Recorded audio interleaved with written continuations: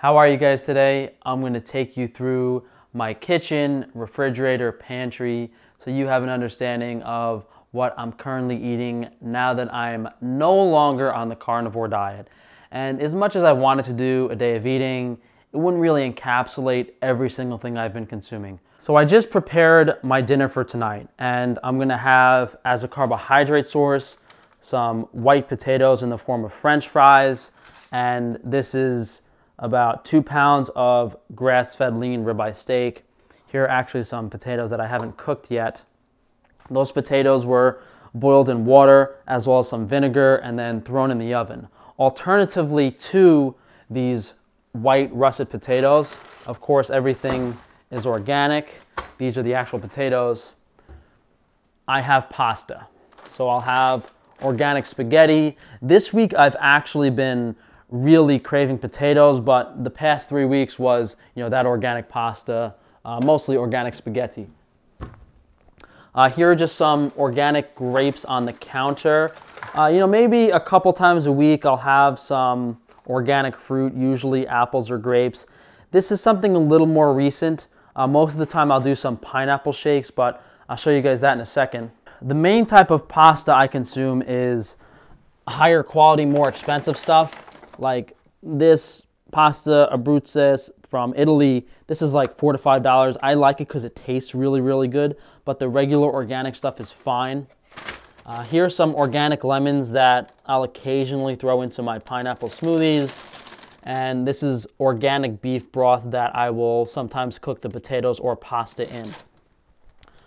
In these Whole Foods bags, I bought some coconut milk that sometimes I'll use to make cookies. This is some more beef broth, some juice. So normally past few weeks I was blending up some frozen or whole fruit in the blender.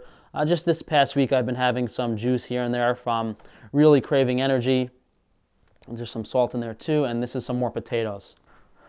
Over here is some of the juice that I've been drinking. This was the vinegar I put on the potatoes. This is the Nature's Glucose that I've been putting in some smoothies with some fruit just to sweeten it up a bit. I'll also use the Nature's Glucose to make some cookies, and this is some cookie dough I made yesterday. What I'll do is I'll take this, I'll put it in the oven. I'll have some chocolate chip cookies as a treat.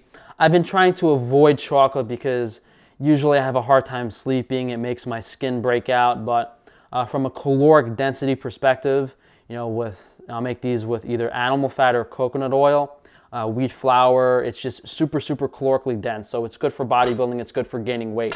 Because if all I eat is steak, potatoes and grapes, regardless of how much I stuff myself with, I'm eating this meal twice a day. I'm eating 3 to 4 pounds of red meat, 2 to 3, 4 pounds of starch and fruit too, and I'm still losing weight. So I do have to add things like the cookies and the fruit juice just to maintain the weight when bodybuilding.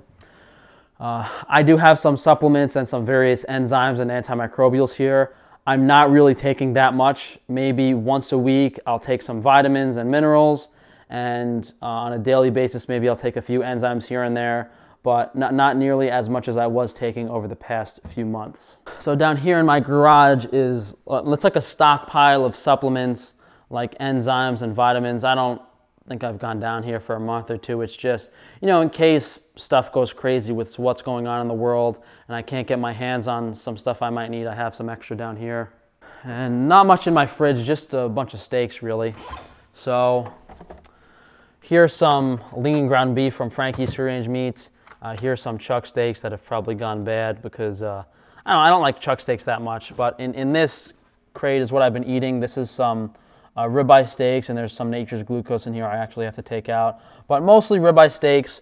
I do have some probiotic juices in here that I haven't really been consuming, but what I do have that I'll have maybe once or twice a week is a toddler probiotic, and I'll basically just take the whole bottle, I'll put it in a smoothie, and I'll blend that up and I'll have that for probiotics. The freezer down here, the only thing I'm really eating from here is this organic pineapple. So, since fresh pineapple is a bit of a pain to ripen it and get it right, I found organic pineapple chunks, and I've been putting these in the shakes. This stuff isn't mine, this is my family. I do have some extra ground beef down here. So if I'm not having the probiotics, I'll just drink some juices when I have some digestive enzymes.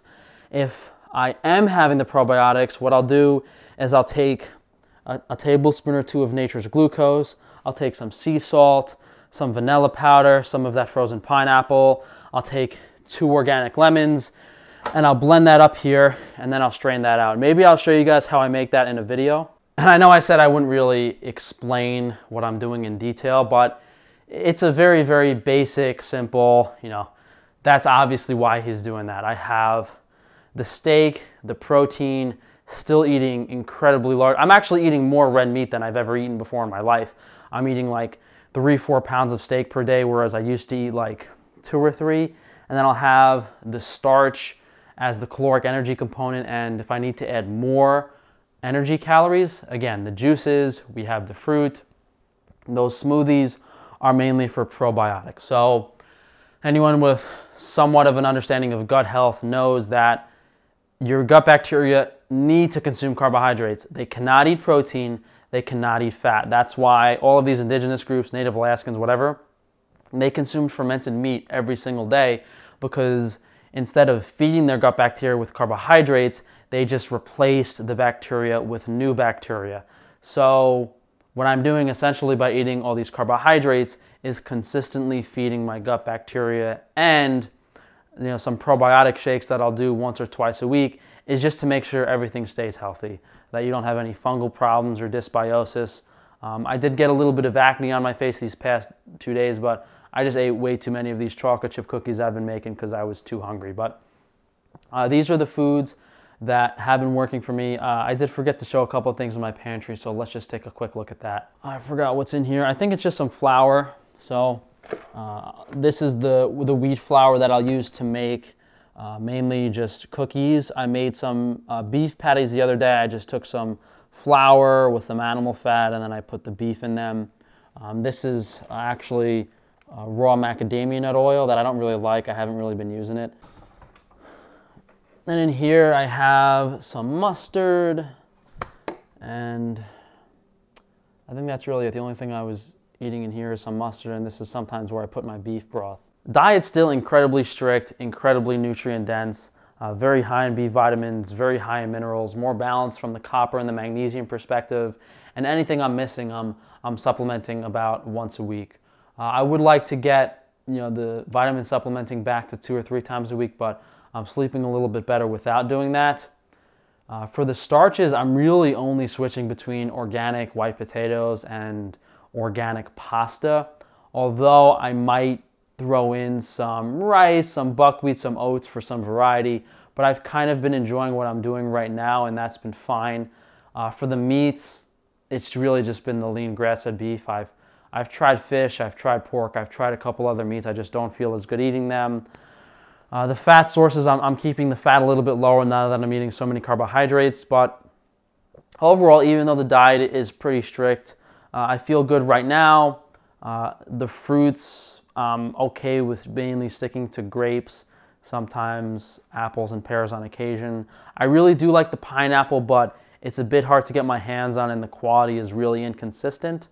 The nature's glucose, of course, I'm using as a sweetener. Not only am I putting the nature's glucose in the shakes, the smoothies that I'm making, I put it in the cookies. So once we do a day of eating, once I show you guys how I make the shakes and the smoothies and how I do that type of stuff, you guys will get a better idea of what I'm talking about. So I've probably been doing this diet for about a month now. I've been feeling a lot better, and it's looking like I might have to do this for a pretty long period of time. There seems to be 2 fields of thoughts for my viewers right now.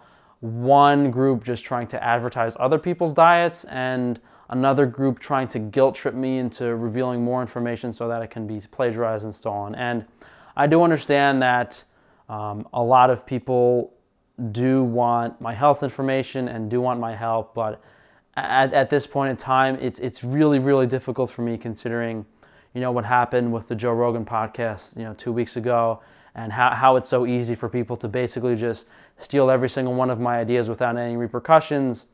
I honestly didn't even want to make this video today. It's just, I'm just tired, I'm exhausted, I have a headache, and I didn't want to have to write a script and film something else. And the scripts I had written weren't really videos I was too comfortable doing anyway. So hopefully this gives you guys some insight to what I'm eating. I'm sure some of the smarter people in the comments can figure out why, although I'll probably remove those comments. But thank you guys for joining me today. Hey, try out what I'm doing. Let me know how you feel, and we'll take it from there. Maybe sometime in the next 6 or 7 or 8 months, when I have a book ready, more likely towards the end of next year, early 2022, I might have a book ready on this new diet. As it's not just something I've been following for a month, it's something I've been researching for a very long time, pulling up a lot of studies to reinforce it, and just getting my thoughts together and collected. But that's going to be it for today, guys. I don't think I missed anything. This is really all I've been eating. The actual amount of foods that I'm consuming are very low. I think it's less than 10 or 15 total ingredients.